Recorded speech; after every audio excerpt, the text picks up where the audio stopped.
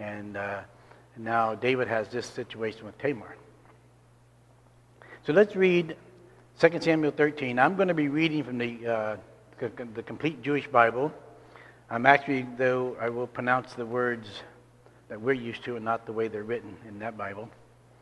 So it may vary a little bit from the one if you're following along in your version. But 2 Samuel 13. Now Absalom, the son of David, had a beautiful sister named Tamar. Sometime after the previous events, Amnon, the son of David, fell in love with her. Amnon became so obsessed with his sister that he became ill, for she was a virgin, and Amnon thought it would be impossible to approach her. But Amnon had a friend named Jonathan, the son of Shimei, David's brother, and Jonathan was a very shrewd fellow. He asked him, "Why, son of the king, are you growing thinner every day? Won't you tell me?" Amnon answered him, "I'm in love with Tamar, my brother Absalom's sister." Jonathan said to him, "Lie down on your bed and pretend you're sick. When your father comes to see you, say to him, 'Please let my sister Tamar come and give me food to eat, and have her prepare the food where I can watch. I'll eat what she serves me.'" So Amnon lay down and pretended he was sick. When the king came to see him, Amnon said to the king, "Please let my sister Tamar come and make me a couple of cakes here where I can watch, and I'll eat what she serves me." David sent this instruction home to Tamar, "Go now to your brother Amnon's house and prepare him some food." So Tamar went to her brother Amnon's house. He was lying down.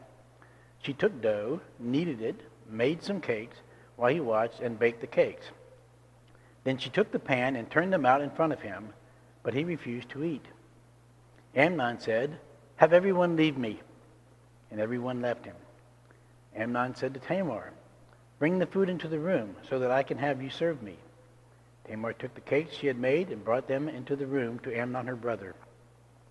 But when she brought them near so that he could eat, he grabbed her and said to her, "Come to bed with me, my sister." "No, my brother," she answered him. "Don't force me. Things like this aren't done in Israel. Don't behave so disgracefully. Where could I go with such shame? And as for you, you will be regarded as one of Israel's vulgar brutes. Now, therefore, please, speak to the king, because he won't keep me from you."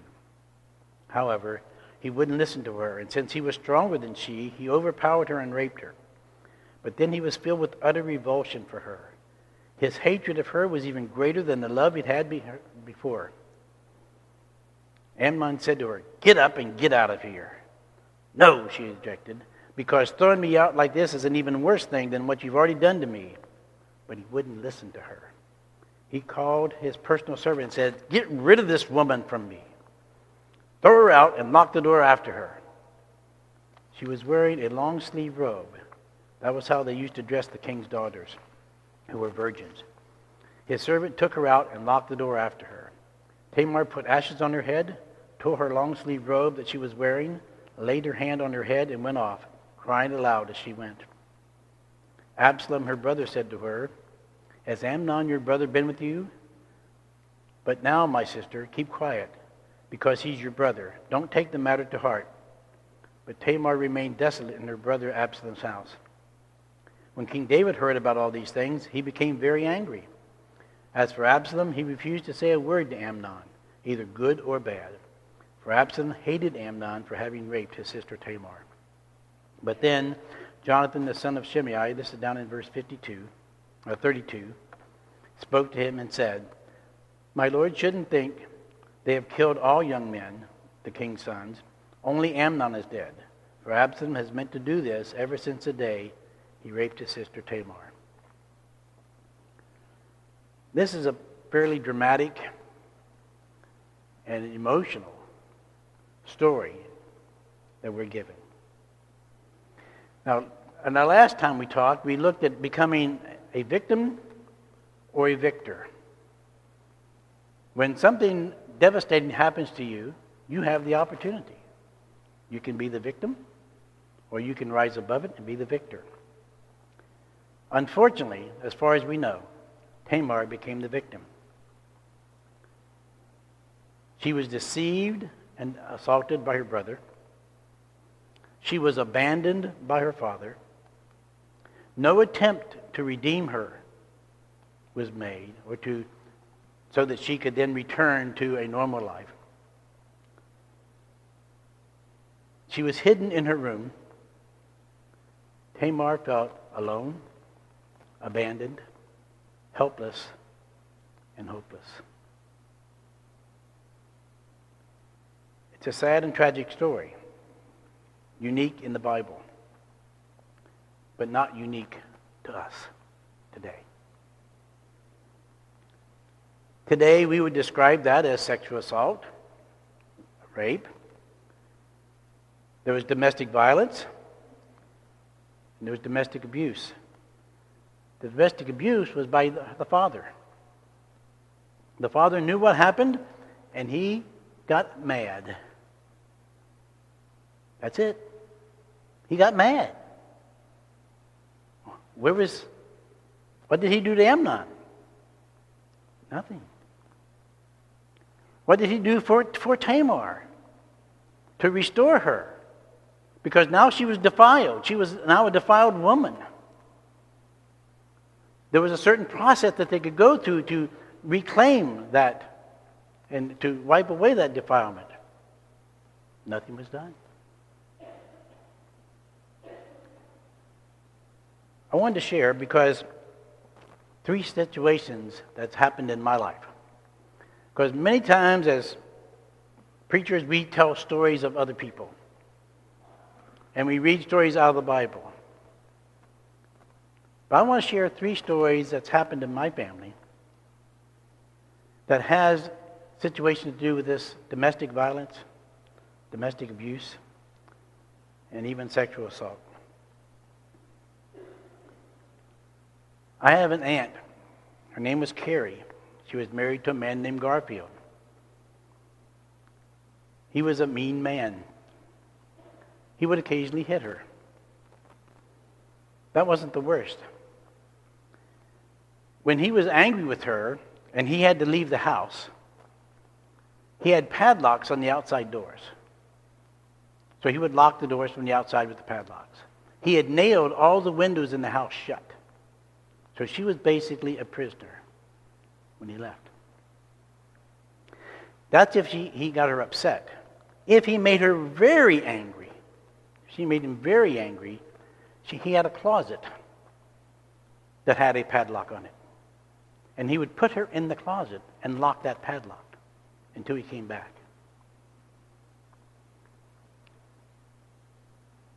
To see this as a child didn't make...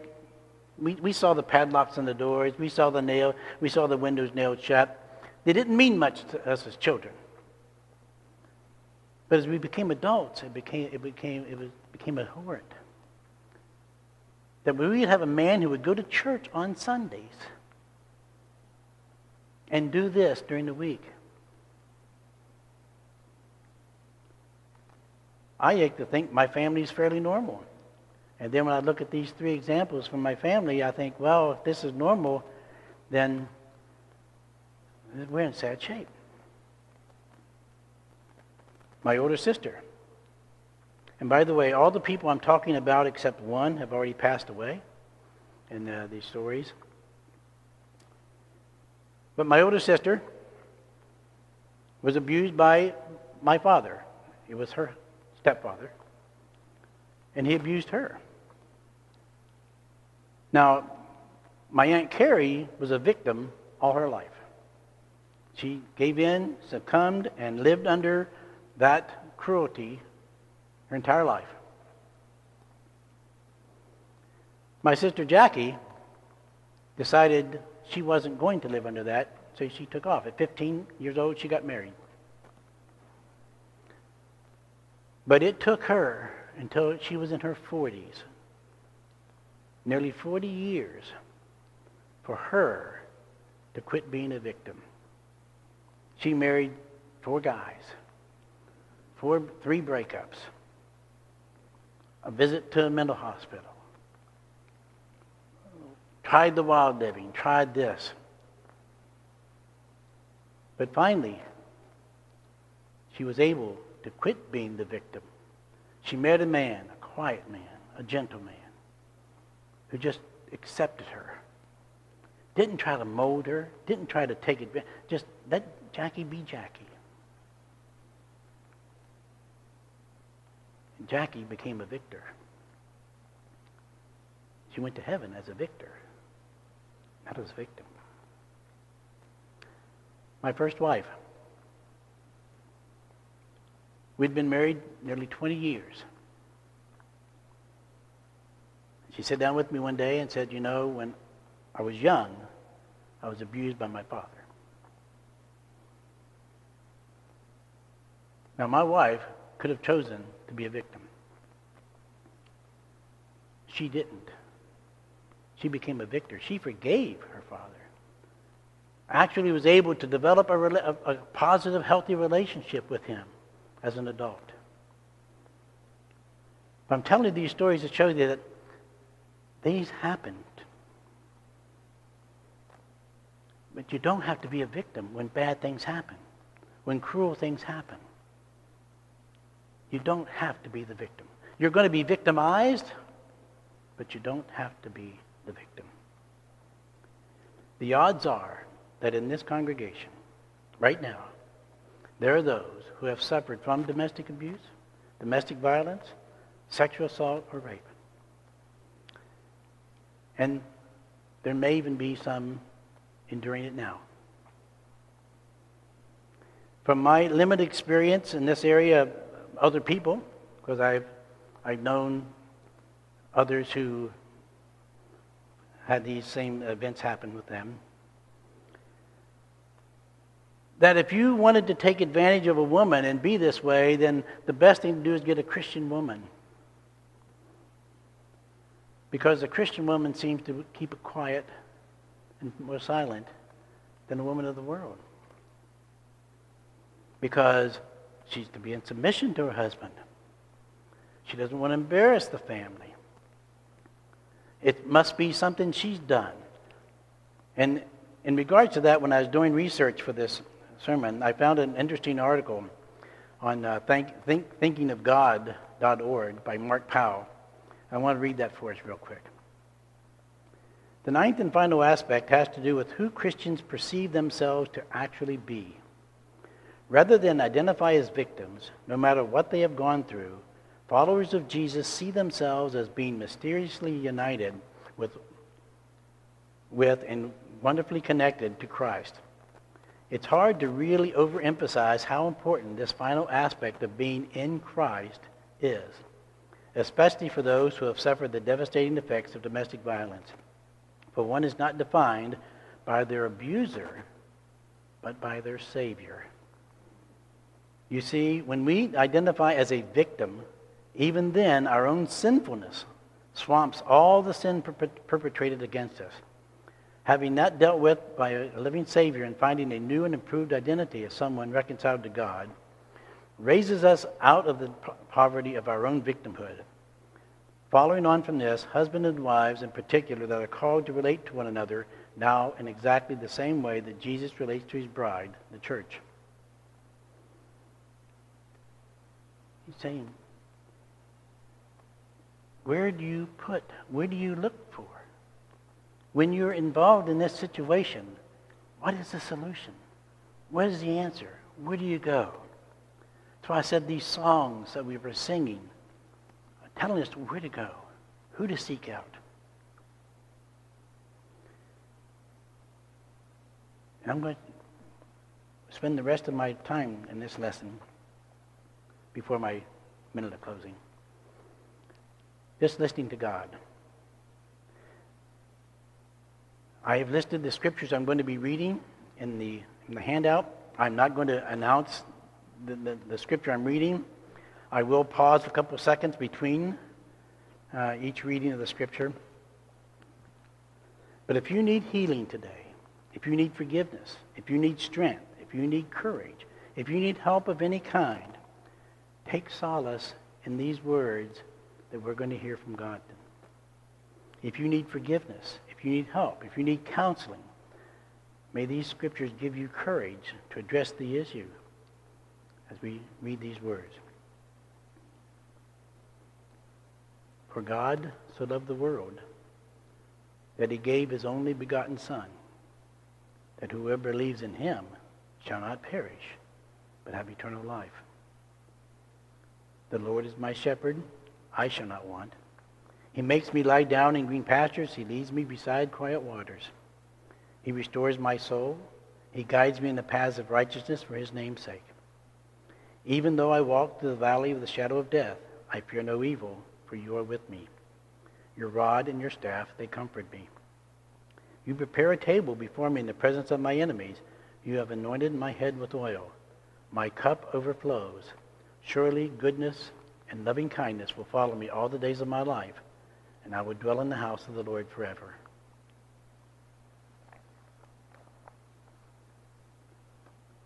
I love the Lord because he hears my voice and my supplications. Because he has inclined his ear to me. Therefore I shall call upon him as long as I live. The cords of death encompassed me, and the terrors of Sheol came upon me. I found distress and sorrow. Then I called upon the name of the Lord. O Lord, I beseech you, save my life. Gracious is the Lord and righteous. Yes, our God is compassionate. The Lord preserves the simple. He was brought low, and he saved me. Return to your rest, O my soul, for the Lord has dealt bountifully with you. For you have rescued my soul from death, my eyes from tears, my feet from stumbling. I shall walk before the Lord in the land of the living. I believed when I said, I am greatly afflicted. I am in my alarm. I said in my alarm, all men are liars. What shall I render to the Lord for all his benefits toward me? I shall lift up the cup of salvation and call upon the name of the Lord. I shall pay my vows to the Lord. Oh, may it be in the presence of all his people. Precious in the sight of the Lord is the death of his godly ones. O Lord, surely I am your servant. I am your servant, the child of your handmaid. You have loosed my bonds. To you I shall offer a sacrifice of thanksgiving and call upon the name of the Lord. I shall pay my vows to the Lord. Oh, may it be in the presence of all his people, in the court of the Lord's house, in the midst of you, O Jerusalem. Praise the Lord.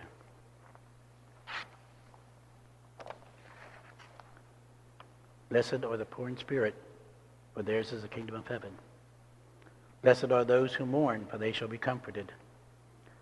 Blessed are the gentle, for they shall inherit the earth. Blessed are those who hunger and thirst for righteousness, for they shall be satisfied. Blessed are the merciful, for they shall receive mercy. Blessed are the pure in heart, for they shall see God. Blessed are the peacemakers, for they shall be called children of God.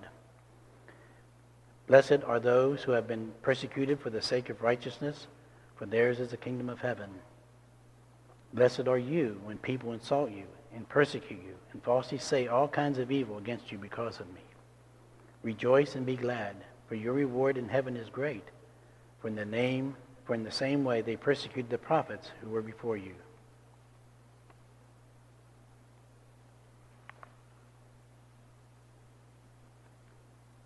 This is my commandment, that you love one another, just as I have loved you. Greater love has no one than this, that one lay down his life for his friends. You are my friends, if you do what I command you. No longer do I call you slaves, for the slave does not know what his master is doing. But I have called you friends, for all things that I have heard from my Father I have made known to you.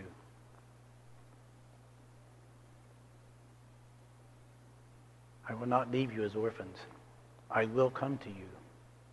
After a little while, the world will no longer see me, but you will see me. Because I live, you live also. In that day, you will know that I am in my Father, and you in me, and I in you. He who has my commandments and keeps them is the one who loves me, and he who loves me will be loved by my Father, and I will love him and will disclose myself to him. Peace I leave with you. My peace I give to you. Not as the world gives do I give to you. Do not let your heart be troubled, nor let it be fearful.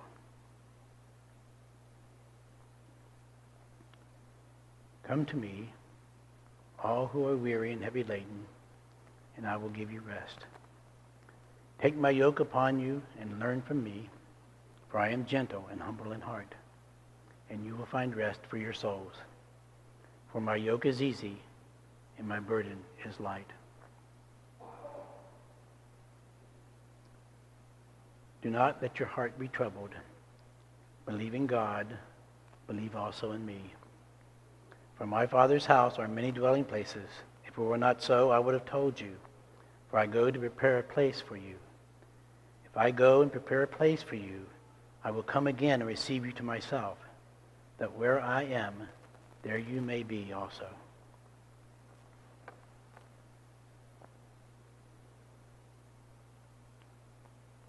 Those words bring comfort to my soul.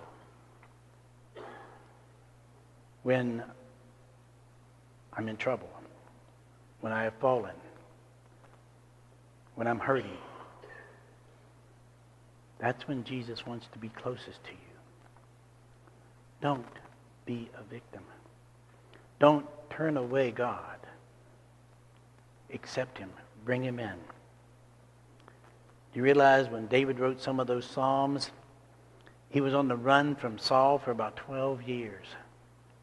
He had turmoil in his own kingdom and with his children and with his enemies for nearly 20 of his 40 years of reign. But yet, during the midst of that, David could write the 23rd Psalm. He could write the 116th Psalm because he turned it to God. His heart went to God. Please, don't be a victim. Be a victor. Show the world who you are, because you are a child of the Most High. And nothing in this world can defeat you unless you let it. Don't let the world win. Let God win. He will get you through any situation you're in. Trust him. And I can't tell you how he's going to get you through it. It may be through another person. It may be just a song. It could be a verse you read in the Bible. But he will get you through it. And he will show you the way to go. Now, to the King eternal, immortal, invisible, the only God, be honor and glory forever and ever. Amen.